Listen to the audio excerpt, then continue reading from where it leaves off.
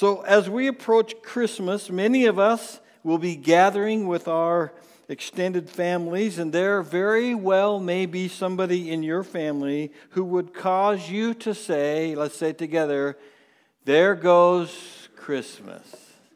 Oh no, is that person coming this year? There goes Christmas. Now, for heaven's sakes, don't look at them right now while you're saying that, okay? That's not going to help Christmas at all. Now, I don't know if you're into genealogy or not. I talked with Jerry Rupke last night on the phone. Hi, Jerry and Ruth out in their car. But he does this whole genealogy thing, and he came to find out that he's related to Susan B. Anthony. So that was cool. And I said, well, Rupke's a German name. Are you related to Hitler too? He says, well, I haven't gotten that far back in mine, so, but maybe.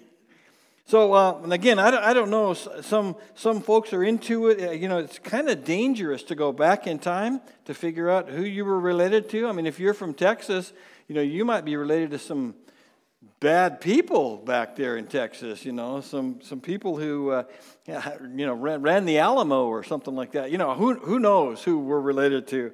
But if you're, again, what good does it do on the one hand to know who some of your relatives are? Because I know really what we're trying to do is trying to figure out if we're related to somebody that's famous.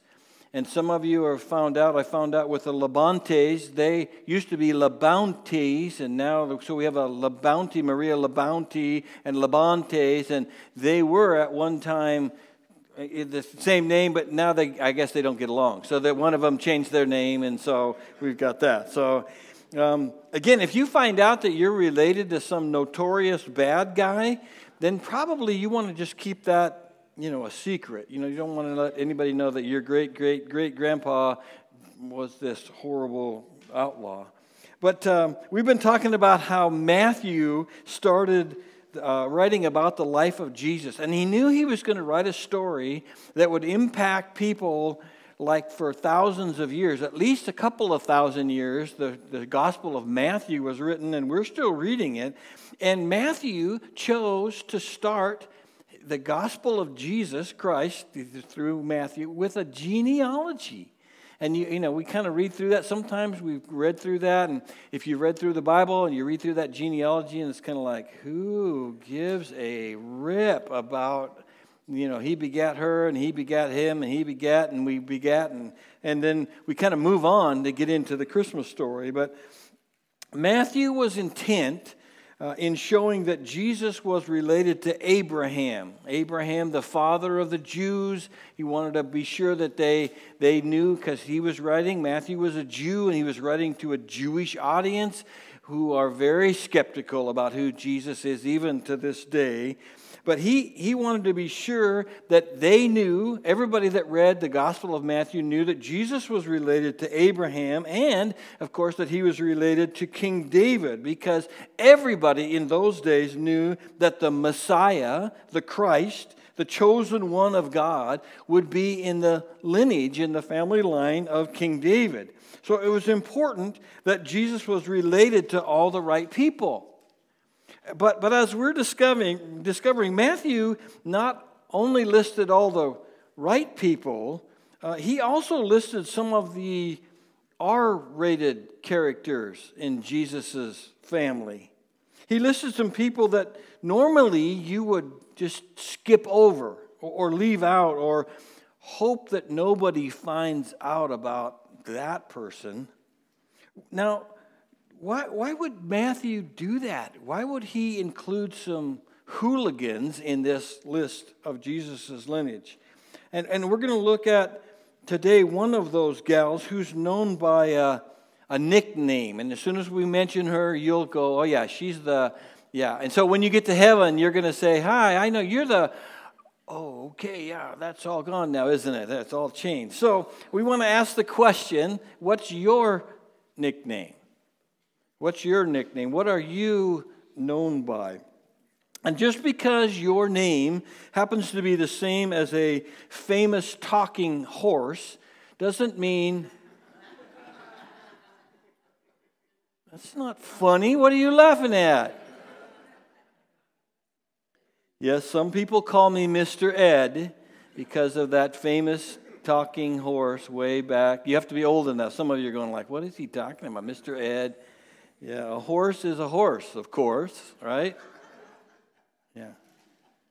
Matthew included some folks in Jesus' genealogy that were really messed up.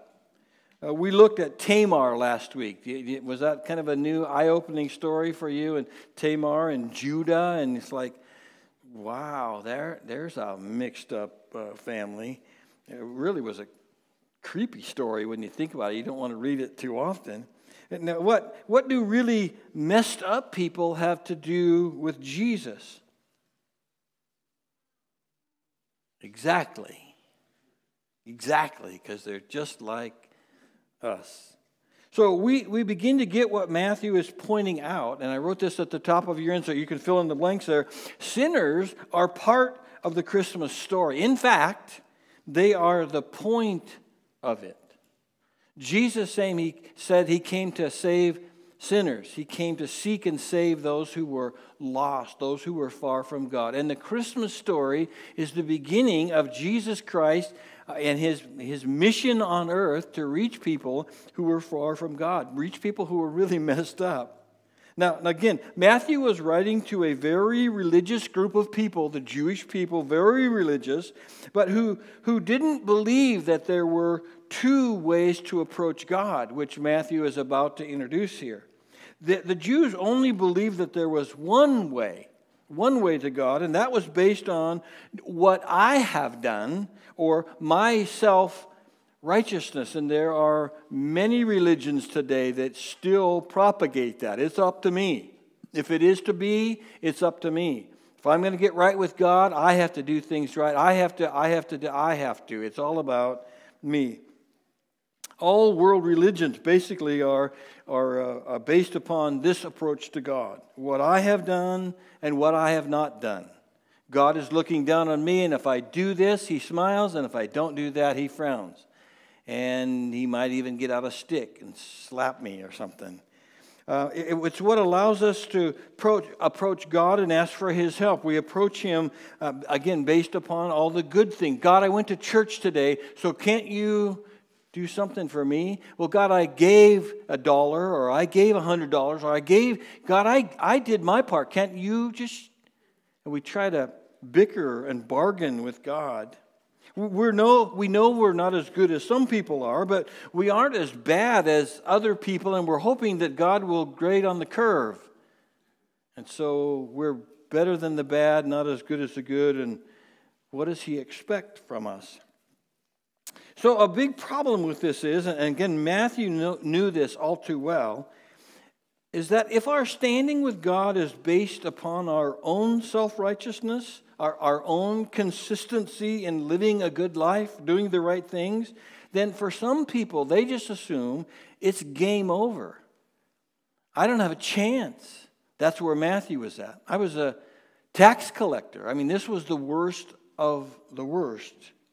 We're never going to be good enough for God, we figure, and so we'll never experience peace with God forever. So we're just going to do our best. We're going to pick ourselves up by our bootstraps, and we're just going to suck it up through life, because I'll never be good enough for God.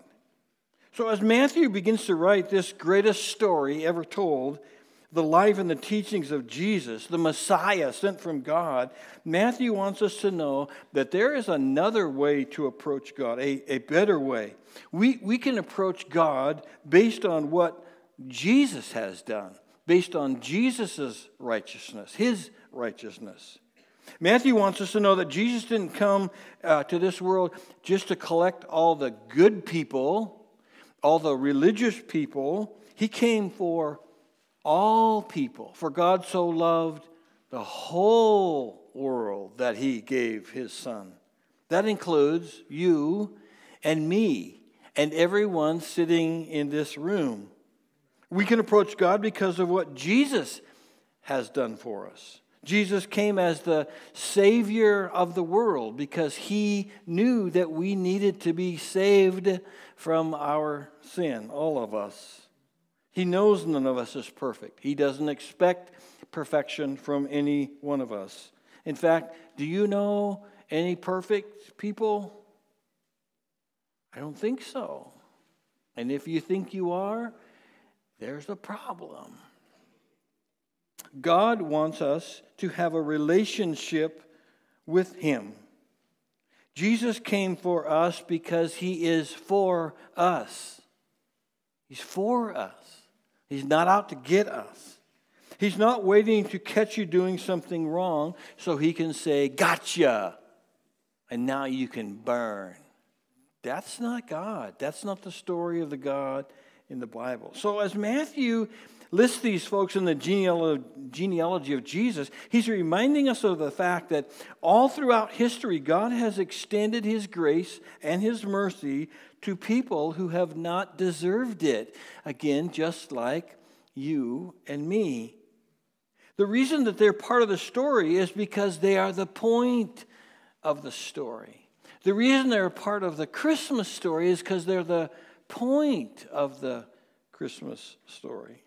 And the reason that you are a part of the story is because you too are the point of the story. Jesus came for you. If you'd have been the only person that needed a Savior, he would have come for you. I hope that makes you feel real special, real important, because you are to God. That's why he came. That's why we celebrate Christmas. Oh, that's why we celebrate. Really? What about all the trees and the tinkle and the lights and all the did I just say tinkle? And yeah. Twinkling lights. Maybe there's tinkle going on, but somehow we get lost in all the stuff and forget the meaning of Christmas. So Matthew begins by telling us a story about this gal whose name is Rahab, and that God chooses Rahab. Let me read you the story. This is the genealogy of Jesus, the Messiah, the son of David, the son of Abraham. Really important. Son of David, son of Abraham. He's the right guy. And then he goes into this. Abraham's the father of Isaac. Isaac's the father of Jacob. Jacob the father of Judah and his brothers. You remember from last week? And all that whole deal. Judah's the father of Perez and Zerah, whose mother was Tamar. Okay, we talked about her last week. Perez, the father of Hezron. Hezron, the father of Ram. Ram, the father of Amminadab. That's not the Los Angeles Ram, by the way. That's a different one, okay? Amminadab's the father of Nahshon. Nahshon, the father of Salmon. Salmon, the father of Boaz, whose mother was Rahab. Now, if you've been around church at all very long, you've probably heard about Rahab. The Jewish audience that Matthew first wrote this to, when they get to the name Rahab, there's a collective, why did you bring her up? She's not even a Jew, and she's got a nickname. Now, again, it's not unusual for us to have nicknames. I've told you before that, when I get solicitations in the mail, and people refer to me. I get you won $100,000. You're special ed.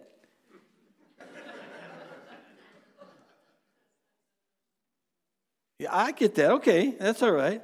So let me just we'll play this nickname game real quick. You just go ahead and shout it right out loud in church if you happen to know it. If you don't, then everybody around you will look at you like, no, that's not the right answer. Okay, like for instance, John the Baptist, sure, John the Baptist. Alexander the Great, yeah. Attila the Hun. Conan the Barbarian, yes. Winnie the Pooh, yes. Buffy the... Man, you guys are good. Jabba the Hutt, yeah. Let's see. And do you know what Rahab's nickname is? Rahab the Prostitute. Harlot, if you're reading the King James version. She was a prostitute. Rahab the prostitute. What? She wasn't even Jewish. She was Canaanite. And Canaanites were the enemies of the Jews. So we have this enemy prostitute. I mean, how much worse can you get than an enemy prostitute? I mean, the prostitute's bad enough. We saw Tamar's story last week. And now we got one from the other group, the enemy, and she's still all messed up. What's she doing in the lineage of Jesus? Did Matthew mess up, or did he know what he was doing? Why is she in the Christmas story, for heaven's sakes? Because she is part of the story, and she is the point of the story. Get it? See, Rahab's line of work earned her a nickname that everyone would remember, but there was more going on in her life than what anybody saw from the outside. In Rahab's story, we see that Rahab recognizes that God is in charge. She's got a nickname, she's got a reputation, but she's come to the realization that there is a God and he is in charge. Now here's the background for how we meet Rahab. Israel had just become a nation. If you remember, they had just left Egypt, where they had been slaves for 400 years. No one in the Jewish community at that time knew how to do anything else but be a slave, because that's what they'd been doing for 400 years. Now, they're coming into the promised land, a land that God promised them, the land that Abraham and Isaac used to live in before they moved down to Egypt and became slaves. And so God promised that he'd give that back to them, that land. So they're coming home, essentially.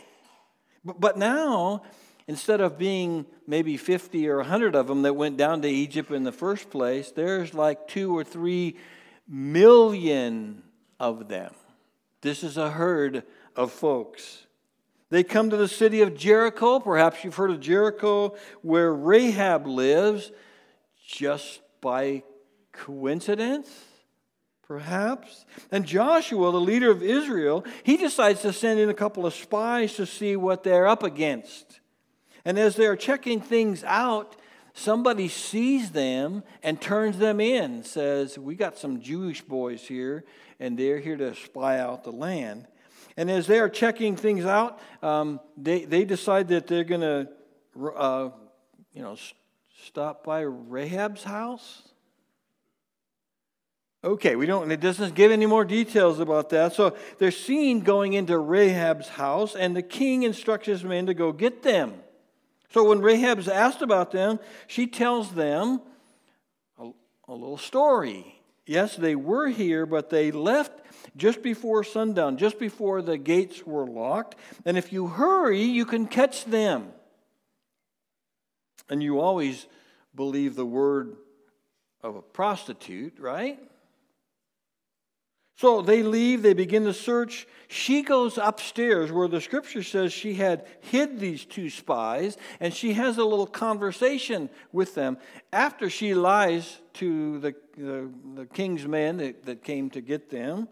And here's what happens. So before the spies lay down for the night, she went up on the roof and said to them, I know that the Lord has given you this land, and that a great fear of you has fallen on us, so that all who live in this country are melting in fear because of you. We have heard how the Lord dried up the water of the Red Sea for you when you came out of Egypt, and what you did to Sihon and Og, the 2 kings of the Amorites east of the Jordan, whom you completely destroyed. When we heard of it, our hearts melted in fear, and everyone's courage failed because of you. For the Lord, your God, is God in heaven above and on earth below. Your God is the God. Oh yeah, we've got little gods that we worship and stuff around here, but your God is large and he is in charge. I recognize that. Rahab has an amazing amount of faith in a God that she's only heard about. And in her newfound faith, Rahab asks for a little help. I know God's in charge. Do you think maybe he'd help me a little bit? Now then, she says, please swear to me by the Lord that you will show kindness to my family, because I have shown kindness to you. You see what she's doing there? It's kind of how we all start out. Well, if I do this, will you do that? So she's just really new in her faith. Give me a sure sign that you will spare the lives of my father and mother, my brothers and sisters, and all who belong to them, and that you will save us from death. Our lives for your lives, the men assured her. If you don't tell what we're doing, we will treat you kindly and faithfully when the Lord gives us the land. So she let them down by a rope through the window, for the house she lived in just happened to be as a part of the city wall. I think that's why they went to her house in the first place. Rahab essentially says, your God saved you. Do you think he'd give us the time of day? Would he save my family too? We're going to trust your God. We believe in your God. So when the spies get back to Joshua after that, they tell him that everyone in Jericho is scared to death because Rahab the prostitute told us so. Okay. And evidently they were pretty convincing because they convinced Joshua, who was the leader of the people at that time. So, and again, what happens next is, again, if you grew up in church, you know this story. You probably saw the flannel graph story, or, you know, you've heard about the story of Joshua and the Battle of Jericho. You know the song? Joshua at the Battle of Jericho. Got that one down? Jericho. All right. So, do you remember the battle plan for Jericho? Do you remember that whole deal? It's just like very unique. I've never seen, and I don't know that it's ever happened again, like this particular battle plan. But these guys get back to Joshua and they say, everybody in Jericho is scared to death. They're probably just going to open the gates and let us in because they are scared. So here's the battle plan that God gives to Joshua. We're going to walk around Jericho. You don't need to take your swords or anything like that. Just, in fact, we're going to have the choir lead us. The choir's going to go first. That's good. You want to sing when you're trying to go to battle. So they're singing, and we want to walk around the whole time. Just walk around it, and then we'll come back. That's all we'll do, day 1.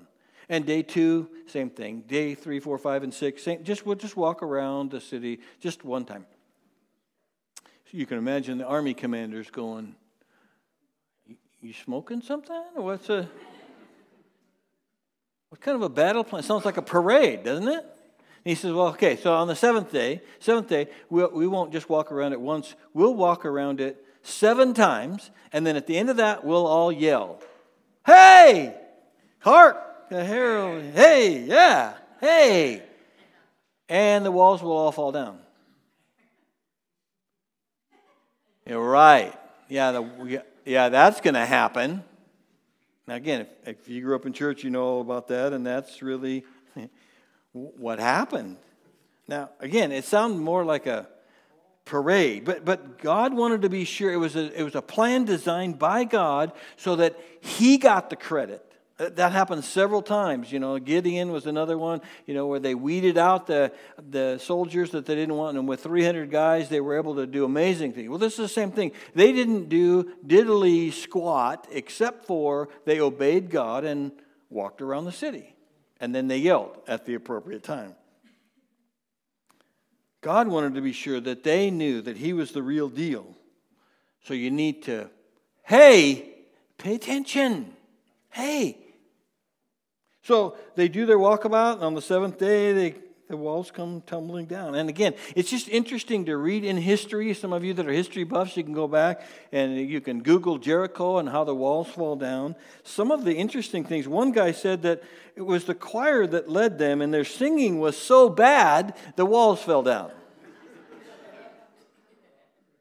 Have you ever heard a choir like that? Okay. Someone said that the shouting was so loud that the reverberation caused the walls to collapse. It was reverberation. They just didn't know what to call it back then. But all that 2 million people yelling, that was a lot of noise, and those poor walls couldn't handle it. Maybe, okay. Another guy said they marched around so many times with so many people that it eroded the ground. They just did a moat around it. The whole thing on the walls fell into the moat, kind of. Maybe. And I don't know if you care about this, but do you want to know what I think happened? Yes, Pastor, we want to know what you think happened. This is not in the scripture, okay? So this is just what I think probably happened. Again, you'll have to ask Rahab when you get there, and when you run up to her, you can say, "Hey, Rahab, you're the gal that God used to save His people." But maybe she could tell you. But I think they walked around the wall the first time. People are curious inside, and so what do you do when you're curious? You climb up on the wall and watch, okay? And by the seventh day, by the time they're walking around the seventh time, I think the whole town crawled up on the wall to see what these clowns were doing out there walking around. And then when they yelled, people got scared and fell off the wall, and the wall came. I mean, it's just kind of crazy. I think they overweighted the wall. I think just, hundreds of thousands of people crawled up on a wall that was never designed to have. So, I don't know what happened. But anyway, that makes sense. Maybe God sent a nuke. Okay, and they just blew the whole thing up. Anyway, there was chaos. There was destruction. It was just a mess. But in the midst of all the destruction, God, in His providence, reaches down and spares one family. God spares Rahab's family because of her faith. She believed that God could do it. That's what she asked God to do. Here's how it happened. Joshua chapter 6. Joshua said to the two men who had spied out the land, "Go into the prostitute's house and bring her out and all who belong to her, in accordance with your oath to her." And then verse 25, Joshua spared Rahab the prostitute with her family and all who belonged to her, because she hid the men Joshua had sent as spies to Jericho. And now get this. This is probably worth the whole story right here. And she lives among the Israelites to this day. And she lives among the Israelites to this day. And she lives among them as a picture of someone that was still way outside of their way of thinking. That God is a God of mercy and grace who would even spare an outsider, an enemy, a woman with a very telling nickname. Why is she even in the story? She's the point of the story. The Bible doesn't tell us this story, but one day, Rahab, as she was doing her chore or living her life after the Battle of Jericho and everything, a man named Solomon came over to her and asked her to go out on a date. Hey, you want to go get dinner? Hey, you want to do something? How do relationships get started? So Solomon asks her out on a date. He's a Jewish man, and he asks Rahab, the prostitute, a Canaanite woman. They spend time together. They get to know each other. They fall in love. They get married. And the Bible does say that they have a little baby boy. And they named that little baby boy Boaz. That's a cute little name, huh? Boaz. But Boaz, when he grows up, and in fact, in his later years, Boaz, Rahab's son, marries Ruth. But Ruth has a nickname too. Ruth the Moabite. Ooh, you know about the Moabites, don't you? They're worse than mosquito bites or termites or any of them. The Moabites were bad people. They sacrificed their children to their God. They were idol worshipers, and they tried to lead the Israelis astray and tried to, invite them into different ways of worshiping lots of different gods. I mean, these were just some bad people. Ruth, the Moabite. Surely nothing good could come from Moab, and you read about the story of Moab, it's just like, and yet it's Boaz and Ruth's great-grandson who is actually King David. God used this Moabite and this prostitute in the lineage of Jesus. Matthew included Rahab and Ruth in the story because their stories illustrate the entire message of Jesus. That outsiders, lawbreakers, those with nicknames are all invited to be a part of Jesus' family. No one is too bad for God. It's the Christmas story. And maybe their story is not that far away from your story and mine. Because just as they each had a nickname, Rahab the prostitute, Ruth the Moabite, we all have a nickname. And many times we don't want anybody to know what that nickname is. Some of us may be trying to keep our nicknames a secret. Only a few people really know who you are when you're all alone, when you're having a bad day, and you feel pretty good about not very many people knowing about who you are, what really makes you tick.